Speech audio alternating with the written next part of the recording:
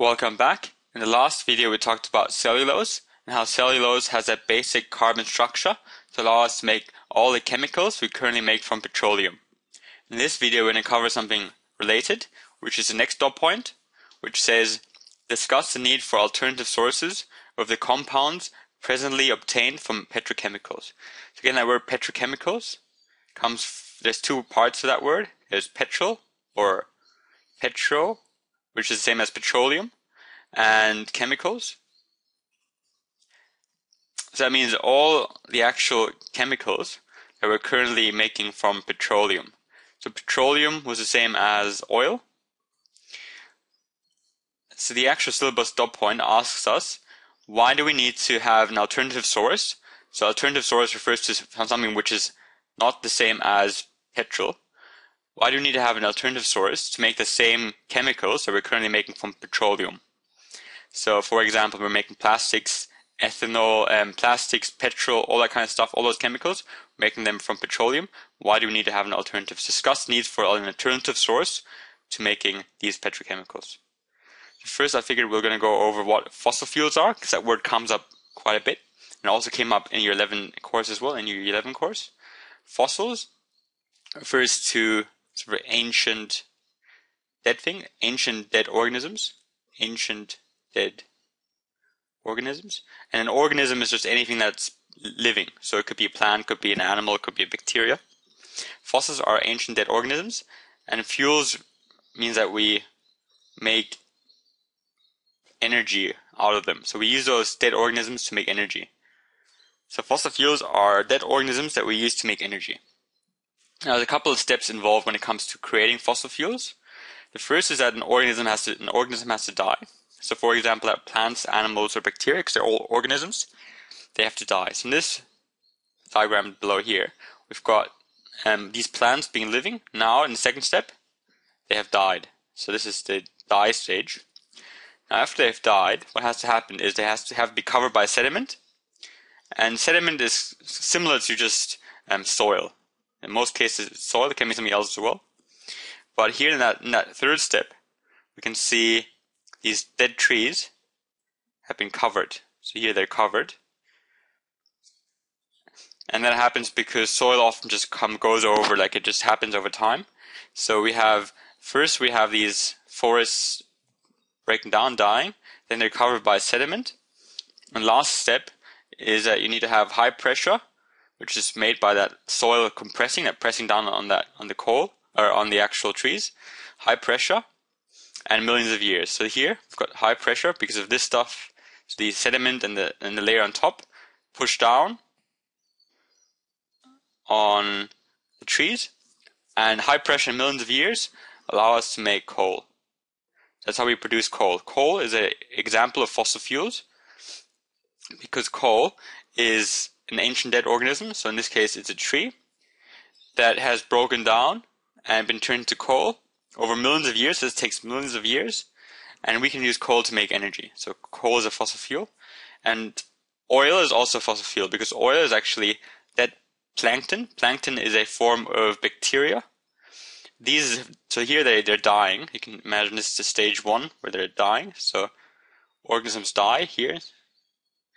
Then they're covered by sediment. So here this is the sediment. They die and then they go down. Then they're somewhere here, covered by sediment. That was step 2.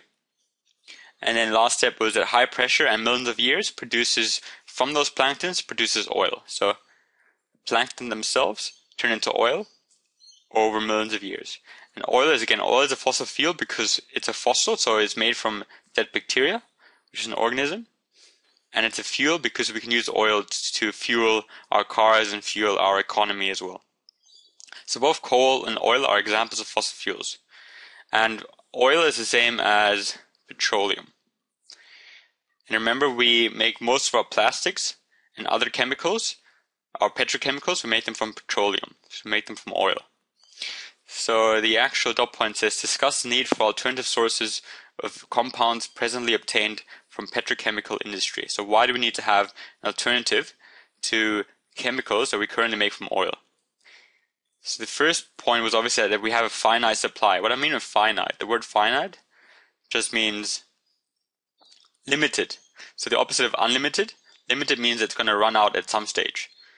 So finite means limited supply. And limited supply of petroleum. So it's actually going to run out for Australia in about 10 years. So our Australian oil supply is going to run out in 10 years.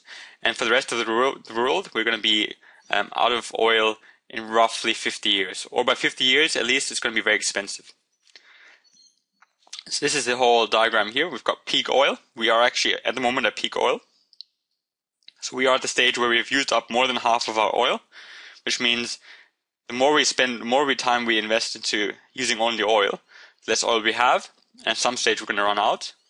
And if we run out, we're not going to be able to make more petrochemicals, because petrochemicals need oil to be useful, to be made itself. Right? So one first reason why we need to have an alternative source, so something else than petroleum, was that petroleum is a finite resource. Finite resource, you can use that word as well. Finite resource.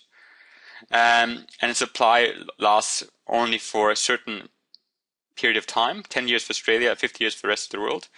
And Australians will obviously be buying more and more foreign oil as their oil runs out. We've already been doing that as well.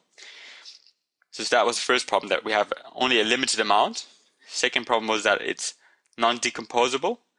What I mean by that, I wrote plastics takes thousands of years to decay. And the same decay, the other word for decay can be just broken down. So it takes thousands of years to be broken down. So you can imagine if you just, for example, toss a plastic bag or toss a plastic bottle into the ocean, it's going to stay there for thousands of years. It's not going to be broken down by itself. And the reason why is because it's made from fossil fuels and made from petroleum. And petroleum, the products from the petroleum, they don't decompose, they don't break down. So if we can make an alternative source, which we'll actually talk about in the next video, we can make plastics which decompose sooner, right? So using not petroleum, using something else, we can make plastics that don't take thousands of years to decompose. They will decompose a lot faster. And the third reason why I need to have alternative sources is because high CO2 emissions.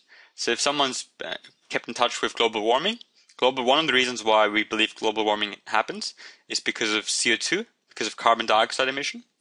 And when we use petrol for cars, petrol produces more pollution. It produces petrol produces a lot of this CO2. And we believe that CO2 is what's causing most of our global warming. So if we can produce something else than petroleum, for example ethanol, we believe that we can make it more clean, less pollution, whereas petrol itself is very high in CO2 emission. And that's the same diagram here. We've got fossil fuels, so we harvest them, then we make them into oil, and we use them, and then they go into the atmosphere. There's no chain, there's no circle here. Once we've used them, they're gone. Whereas with biomass, so for example, cellulose being one example of an alternative source we can use, biomass, we can grow them, we can use them, and then much of it, what that we've used, will go back, and we can do it again.